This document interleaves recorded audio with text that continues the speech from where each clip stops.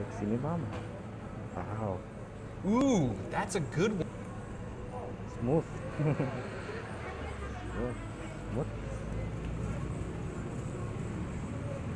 Dito na pang merienda.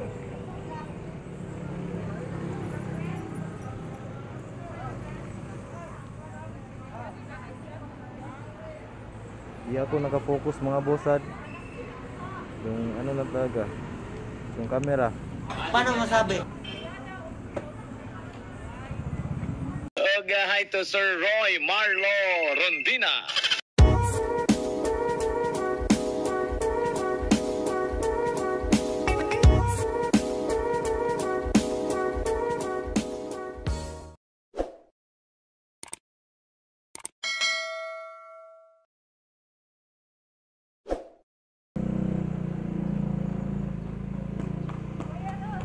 Ha?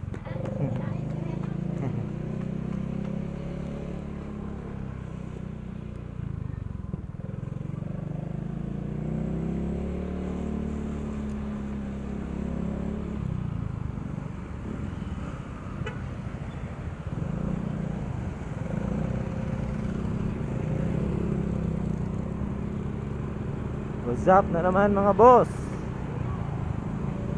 So ngayong araw ay pupunta tayo sa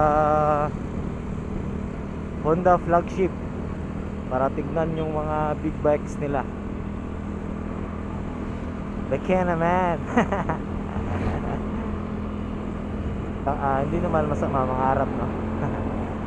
At least may goal tayo ba? Para may motivation tayo kung ano yung dream bike natin, ano yung future bike natin, no? So shoutout nga pala sa new business ni Boss Clovis, Mom's Delivery. So kung gusto magpa-deliver sa Davao region, available na po siya mga boss. Search nyo lang sa FB, Mom's Delivery. Mura lang yung delivery fees nila.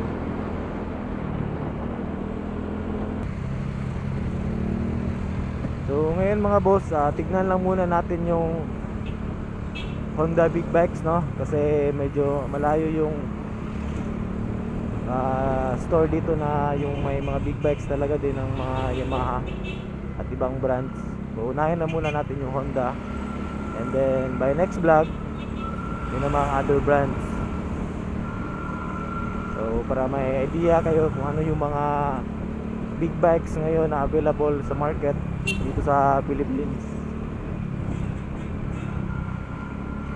At makapag-start na kayo mag-ipon.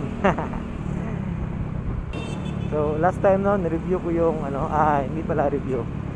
Parang ano bang tawag nito? Overview na lang, overview ng Honda Airblade, yung bagong scooter ng Honda. Tapos nag-try din ako pumunta dito sa Rusi, ito Rusi branch sila, kung meron na ba sila nung Maxi Scoot. Parang wala pa din ngayon. So sana magkaroon na dito sa Davao para matignan din natin at ma-vlog. So dito mga boss, Honda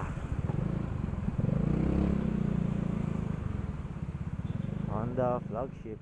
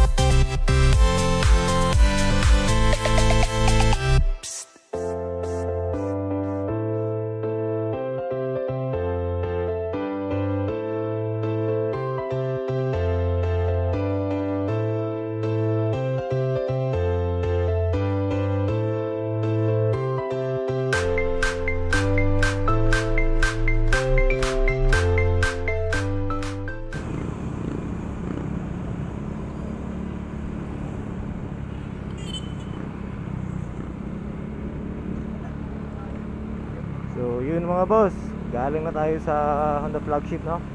So ano ba yung mga motor na nagustuhan nyo? At ano ba yung mga sulit para sa inyo?